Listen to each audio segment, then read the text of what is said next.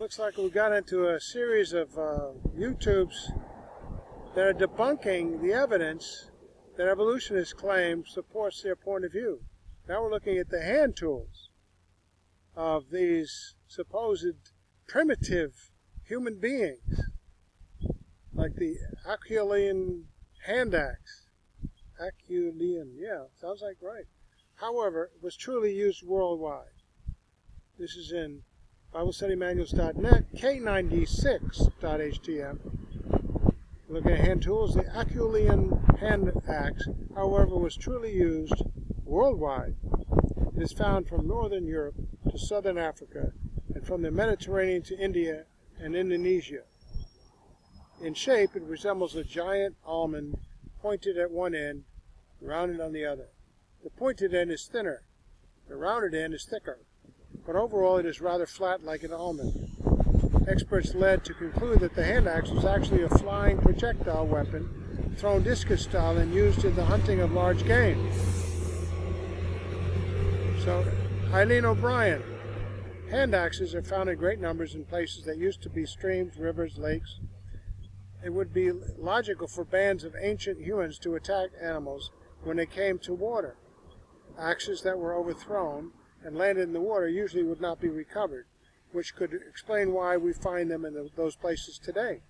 Also significant is that the Acheulean Hand Ax first appears in the archaeological record at about the same as evidences of large animal kills: hippopotamus, elephant, Dinotherium, an extinct elephant-like animal with large tusks in the lower jaw.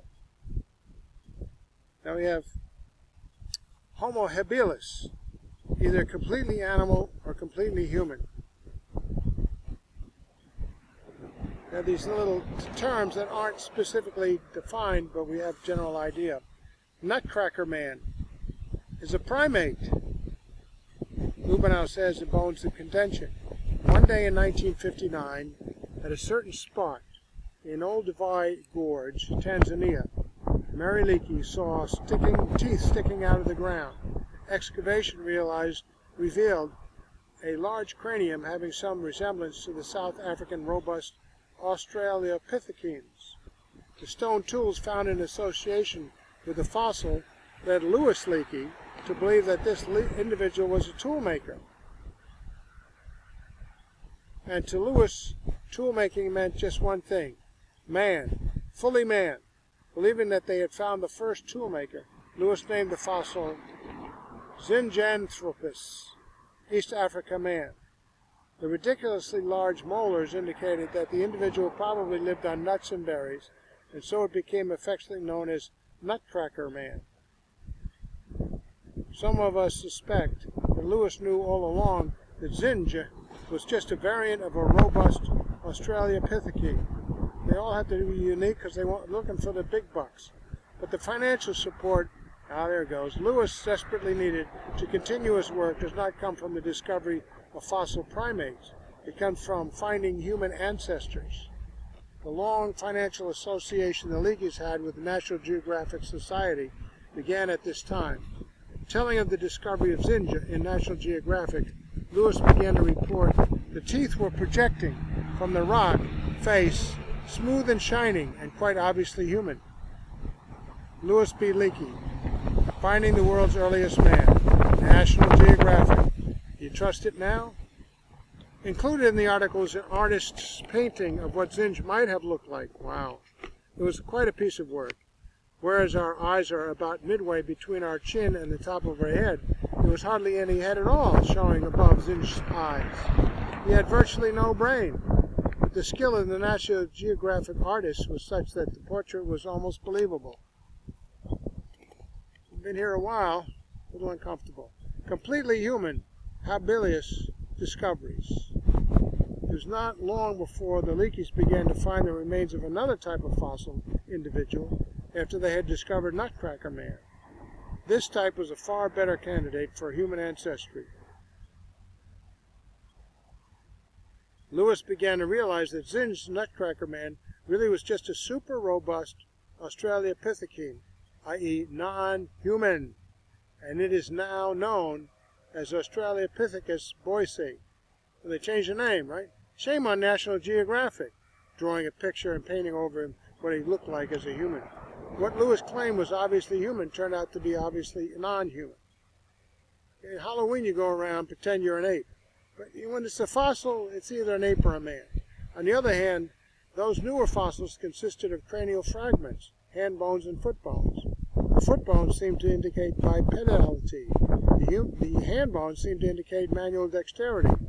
The associated stone tools formerly attributed to Zinj was now described to have these newer individuals. Different item, same story. 1964, Louis Leakey, Philip Tobias, University of Witwatersrand, and John Napier, University of London, announced in Nature magazine a new human ancestor, Homo habilis, a new species of the genus Homo from Olduvai Gorge. So he hadn't written for a while, so now he wants a few more bucks. Since some of these fossils were found in bed 1, they were also dated at 1.8 million years ago. From the start, those fossils were the subject of intense controversy.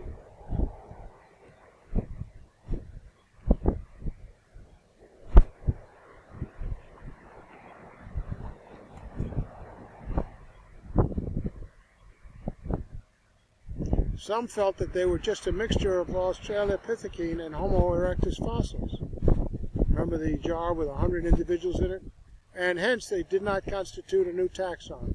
Even those who were sympathetic to the new category recognized that the fossils were a mixture of juvenile and adult material, and juvenile material is difficult to evaluate. Wow, they didn't have enough jars. However, a philosophical problem was also at the center of the controversy. At that time, the accepted scenario for human evolution went from Australopithecus africanus, including Tong, to Homo erectus and then on to Homo sapiens. Many evolutionists felt that there was not room between africanus and erectus for another species, nor was there a need for one. Wow. But Lewis was marching to the tune of a different drummer. The big bucks. Lewis believed in old Homo. Lewis did not believe that humans had evolved from the Australopithecines, and at least not from the ones that had been discovered by him thus far. He wanted credit. He wants to take away from somebody else. They're fighting for fame, not truth. He believed that the transition from primates to humans took place much further back in time. In Lewis's evolutionary scheme, there was not only room for a new taxon, there was a desperate need for one. It was empty while it was empty. In fact, Lewis felt that he had discovered the true ancestor of modern humans. Wow. People are ready to get on board with anybody. Louis Leakey was at least consistent. He recognized that for evolution to go from Africanus to Erectus to Sapiens presented a problem. The cranium of Africanus, although very small, is thin, high-domed, and gracile. The Erectus cranium is thick, low-domed, and robust. The Sapiens cranium is thin, high-domed, and gracile. Thus, to go from Africanus to Erectus represents a reversal in morphology, and a reversal is an evolutionary no-no. Can't go backwards. It was for this reason that Lewis believed that neither Homo erectus nor the Neanderthals were in the mainstream of human evolution. Yell extinct and start something new so you can make some more money. Both these robust groups, he felt, were evolutionary cul-de-sacs that led to extinction. There you go. The Homo habilis cranium, on the other hand, was thin, high-domed, and gracile.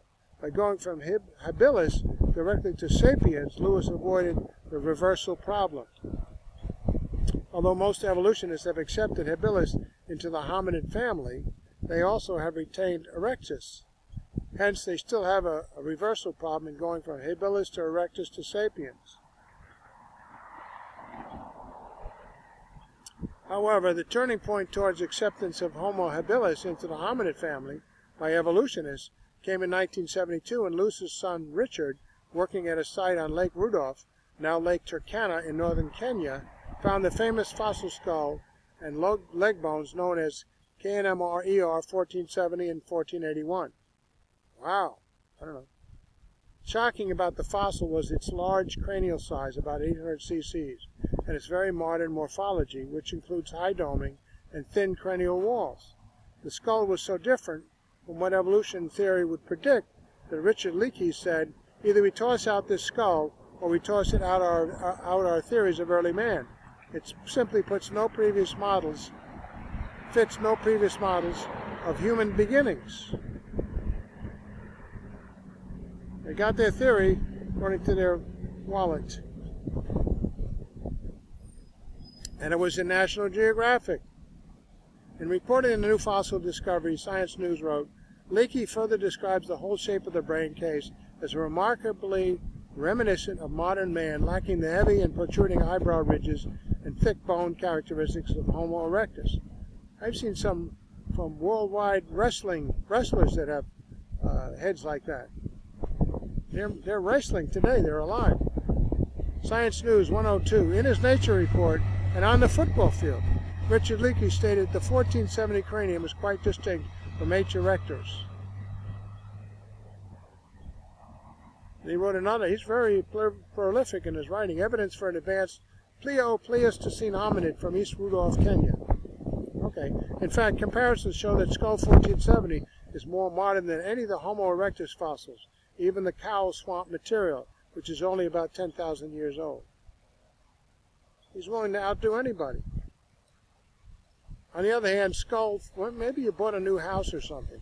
On the other hand, skull 1470, obviously it's not an Australopithecine, although some, such as Alan Walker, have suggested that it might be. Its cranial capacity is far beyond even the largest known Australopithecine. What is disconcerting to evolutionists is that 1470's cranial capacity is well within the range of modern humans. That 1470 is not a unique specimen is shown by the fact that other fossils of the same age have been found with close affinities to 1470. 1590 consists of dental and cranial fragments. Although this cranium is from an immature individual is as large as 1470, hence in adulthood it would have been even larger. In 1802, a mandible may also belong to this group, skull number 1802.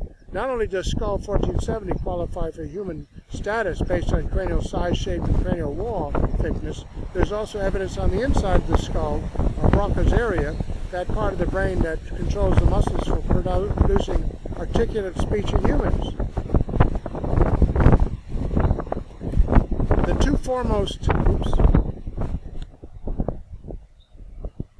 The two foremost experts on human brain evolution, Dean Falk of the State University of New York at Albany and Ralph Holloway of Columbia University, usually disagree. But even they agree that Broca's area is present in a skull from East Turkana known as 1470. So Philip Tobias, a renowned brain expert from South Africa, concurs. So if having the brains to speak is the issue, apparently Homo has had it from the beginning. Well,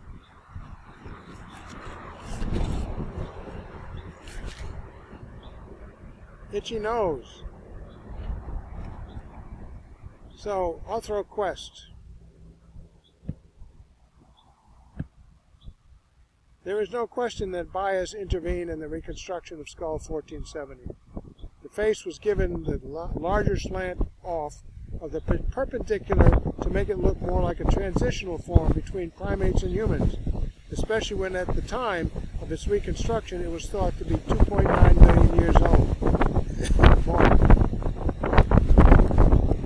Bias is also obvious in the way famed artist J. Matterns put flesh on the bones of skull 1470, as seen in the June 1973 issue of National Geographic.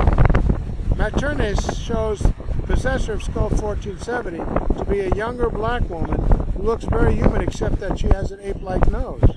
Human noses are composed of cartilage, which normally does not fossilize, and the nose is missing on 1470. So what do they put it on for? It is obvious that the purpose is giving the reconstructed skull 1470 woman an ape-like nose was to make her look as primitive as possible. The decision of what kind of nose to give her was an entirely subjective one made by Matterns or his advisors. I wonder if they used Maybelline makeup too. With a human nose, none would question the full humanity of that woman in National Geographic. More on this next time.